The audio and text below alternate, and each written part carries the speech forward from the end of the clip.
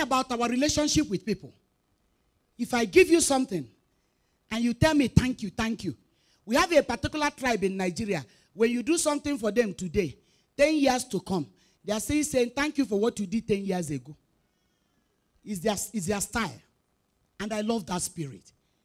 Now, when somebody does something for you, you say thank you for the shoe you gave me. After 1 week, oh, that shoe, when I wear it, everybody is dancing for me. Thank you. After 1 month, hey, that shoe is talking. After 1 year, hey, do you know what you will do? Anywhere you enter a shoe store, you see the fellow. You say, if I gave black, and up to tonight, I'm still reaping thank you, I will buy green. I will buy, it is natural. But when you give and you don't even know whether it reached the address, until the fellow poses with the shoe, you say, that is the shoe. Number one, you don't know whether this fellow like what you bought. So how do you continue buying? How do you give someone that does not acknowledge what you have done? It is not possible. I tell you, it is not possible. There are people that say, hey, if you don't want to give me, don't give me. I don't go about saying thank you. Then don't receive. Yes, arrogance.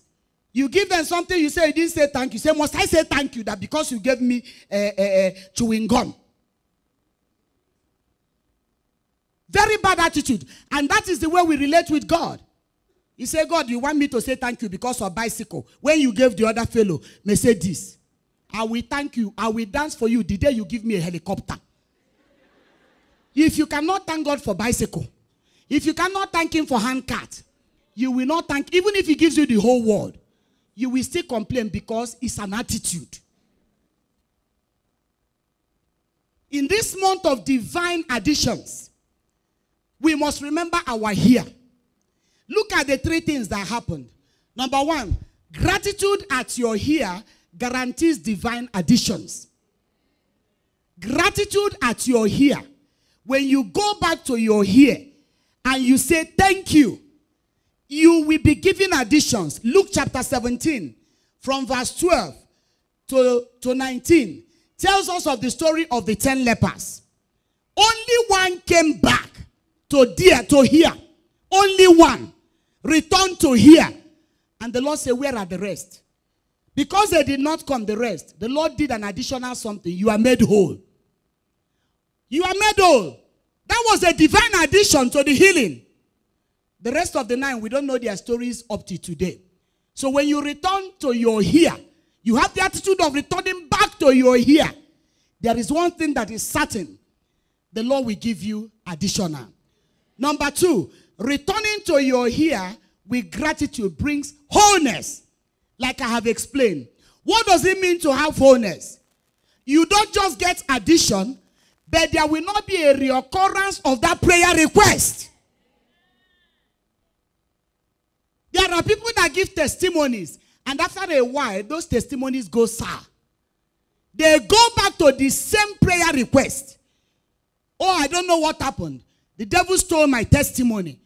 But when you remember how to give thanks in your here, you went for that meeting and the Lord answered you, go back in that here and thank God and do something. Give an offering. Let God see your heart, that you appreciate what he has done. One of the things that you will discover is that God will put a seal over that testimony. And the devil cannot reverse it. So for the leper, what we see is that there was no scar for him. The Lord said you are made whole. That means nobody in your family will ever be a leper. No spot, no scar, nothing again. In the society, if you are a leper, even if you were miraculously healed, they will still isolate you, which is why normally the Bible says, go and show yourself to the high priest. So that the high priest can make an announcement that you're healed. For this one, Jesus said, nobody will ever see you and remember you were a leper. When you come back to your here, God seals the testimony. And finally, whenever you give to the Lord, materially, spiritually, financially, and otherwise, you lend to the Lord. And every loan comes back with interest. in this time of divine additions, whatever you give to the Lord is a loan. And you are not giving God a loan because he's in need or he's stranded. You are giving him a loan for one reason. For your additions to come with it. For your loan to come back to you with interest. Hannah said, for this baby, we have lent him to the Lord. I've given the Lord this boy. And what does the Bible say? She got additionals. Things she did not think about. And so in this month, please, as you are asking God divine additions, whatever you give to the Lord is a loan. When you put your offerings here, is a loan. You may not know, it's a loan. And God is not taking a loan because he needs the money. But whatever you give to the Lord comes back to you in a greater measure. It's a loan. And that's why I feel bad for those of us who think that the church is a place for merchandise. So, I will not give them offering. Because for you, you are giving the pastors. For you, you are giving for who, to who and who. So, when you are coming and say, offering. No, I'm giving. You are robbing yourself. You know why? From Genesis to Revelation, the language of offering has been there and we never cease. Whenever you give to the Lord, you are not giving to the Lord because he's stranded financially. You are lending him in order for him to return it with interest for you. So when you give, if you need a bigger interest, you know what to do. Based on your income, based on your power. And we have the right attitude. When you go for meetings and you are giving, don't ever think I'm giving to the church or I'm giving to people. And that's why some of us, when you have a little problem, you say, with all the offerings I gave them, who did you give? As you're giving, we are also giving. He said, with all the offerings I gave them, who are the them? It's the offering you gave the Lord. And if you know his address, you go and ask it back. You gave to the Lord and he gave you back. As we are giving him offering, I want to ask one or two people this morning to lend him their lives. You can also lend in your lives. You can tell God, I want to come to this altar today and borrow you my life. Because when you give God your life, it will come back to you in double measure. John chapter 12, from 23 to 25. John chapter 12, 23 to 25 says, and Jesus answered them, saying, the hour is come, that the Son of Man should be glorified. Verily, verily, I say unto you, except a corn of wheat fall into the ground and die, it abideth alone. But if he die, he bringeth forth much fruit. 25 says, he that loveth his life shall lose it. And he that hated his life in this world shall keep it unto life eternal. He that loveth his life shall lose it. How do you love your life? I don't want to serve God. I don't want to be born again. I love men. I love women. I love sin. I want to do this. When I finish, I will get saved. He said, when you do that, you will lose your life. Those of us that say, it's no longer I that liveth, but Christ that lives in me. Those of us that say, for me to live is Christ, and for me to die is gain. We have come to the point where we have lent our lives to the Lord. And the Lord is managing us. When you lend your life to him, he becomes your manager. Who is your manager this morning? Are you still managing your life? Are you still managing your career? Are you still managing your even eternal life, controlling it and saying, I know. Some people will make a joke. And they will say that day when Jesus comes, he will be so angry with me because I've done a lot of things that he will throw me like this without opening eyes and I will land in heaven. You will land in hell. You can lend your life to the Lord. And the rest will be history. Shall we bow down our heads to pray this morning? This is our here. This is our here. Think of what God has done for you. Think of the vows you made to the Lord. Think of your own life.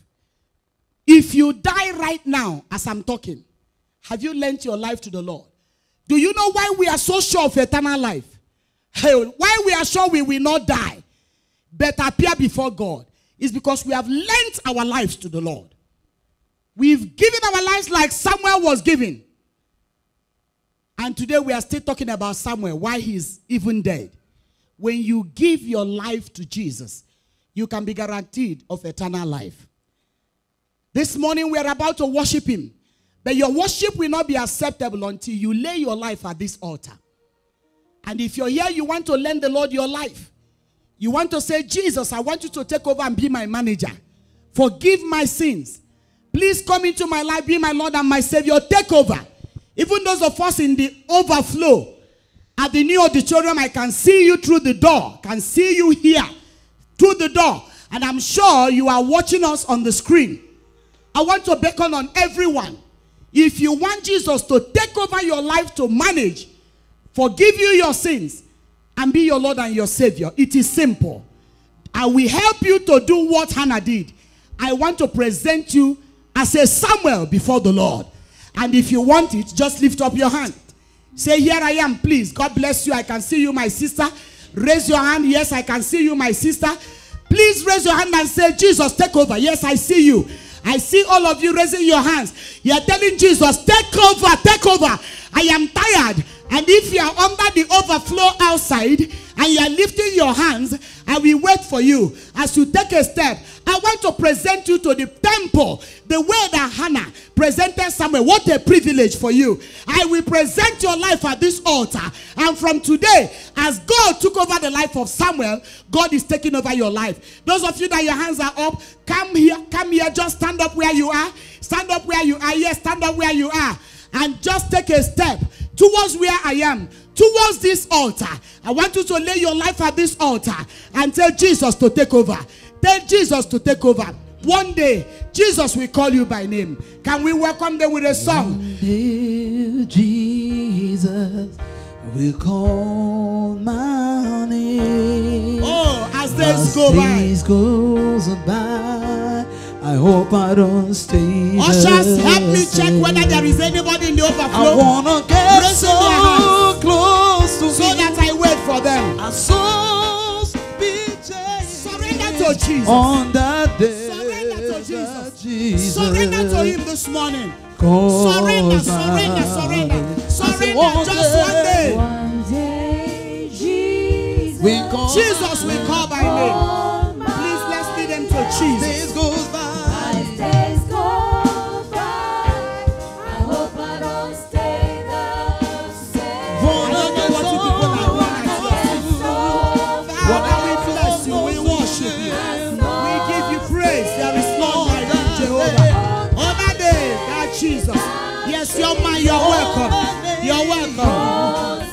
I say one day, Jesus will call my as days goes by. As days go by, Hope I don't stay I Wanna get so close. I wanna get so close. Close to Him. And so be On changed. that day, On that day, that on that Jesus. day when Jesus For the last time, one day, Jesus. One day, Jesus will call my name. He will call your name, call my name. days go by, As days go by, I hope I don't stay the same. wanna get so close. I wanna get so Wanna get close. so close As to Him. days be changed. On that day, that On that Jesus. day, Jesus. Calls my name. Congratulations. You've come out exactly the way Hannah took Samuel to the temple and offered him before the Lord. Say, take over. And from that day, Jesus took over Samuel. We don't hear the names of the children of Peninnah till today.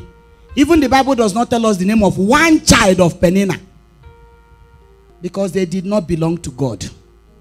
But today you've come because you need Jesus. prayers have been made for you. I want you to just lift up your hands as I seal that prayer, the way Eli sealed it. Father, thank you for salvation of souls. Thank you for grace to say yes to Jesus. Thank you for making your word simple and clear. Thank you for helping your word to make sense to somebody.